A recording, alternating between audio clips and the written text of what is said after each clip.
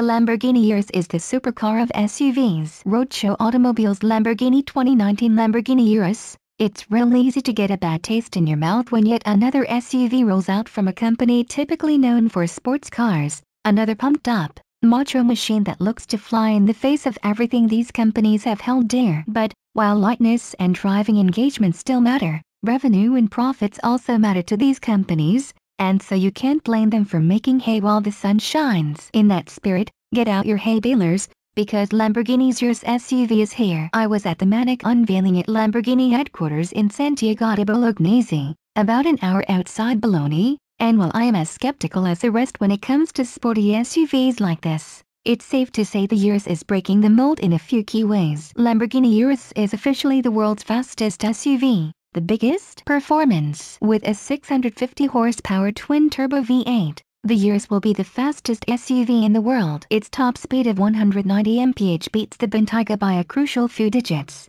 and its 3.6-second sprint from 0 to 62 mph means it'll be able to keep up with all but the most exotic machines on the road. Carbon ceramics help keep that speed in check, and you can be sure the team at Lamborghini will ensure this thing handles like no other. But this an SUV, and air suspension purports to give Urus a modicum of off-road ability. Lamborghini repeatedly mentioned the Urus skills on the sand, thanks in large part to a new all-wheel drive system with a torque vectoring rear differential and a torsion center diff that's connected to an 8-speed automatic transmission. Yes, with a torque converter. 650 horsepower comes from a twin-turbocharged V8, Lamborghini's first turbo. But despite that, the Urus isn't the first practical machine ever to wear the Raging Bull emblem. The company of course famously started by making tractors, beautiful tractors, and first fiddled with the idea of an SUV in the 70s with the Cheetah concept that was followed up by the wonderfully brutish LM002. But, you'd be hard-pressed to find continuity between that off-road powerhouse and the new Urus beyond the logo on the hood. Lamborghini Urus,